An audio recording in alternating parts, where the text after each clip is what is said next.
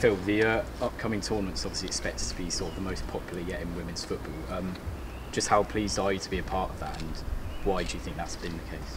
Well, I think it will be probably the biggest Women's World Cup of all time. It has to be. You look at the media coverage now that the players are getting, and the media coverage of every game means that the game is going from strength to strength. There's a real popularity now growing. I think it's fantastic. I think when you're seeing games sold out, you know, England's 3 games in the World Cup group stage is sold out. I mean, that's never been done before, you know. So when people think, is this just a one-off? It's not just a one-off. I think there's a real boom.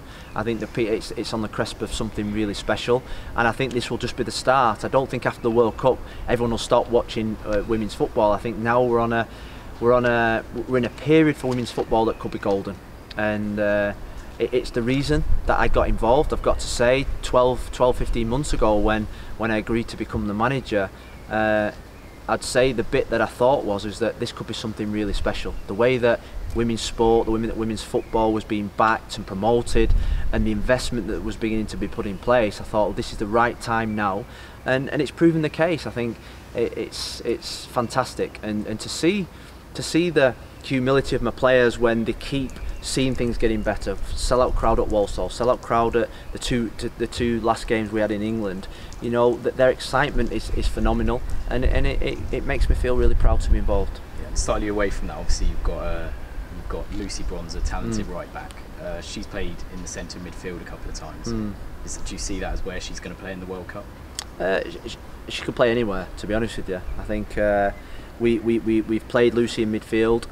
She'll play at right back. And she'll play midfield again. Look, she's the type that she has so much influence on the team that wherever you put her, she can have influence. She's, for me, and I've said it, I'll say it again, she's one of the best players in the world, and she has so much influence, and there's so many teams that fear playing against her, whether it's at right back or in centre midfield. So we will play her wherever it suits best, wherever it gives the team the best advantage to win, and where it gives Lucy the best advantage to go and play the best football that she can play. And finally, can I just ask, how big do you think the chances of your team winning the World Cup are? Well, I think we've got as good a chance as probably the other 5 top 6 teams in the world. We are 3rd best team in the world on paper at this moment in time.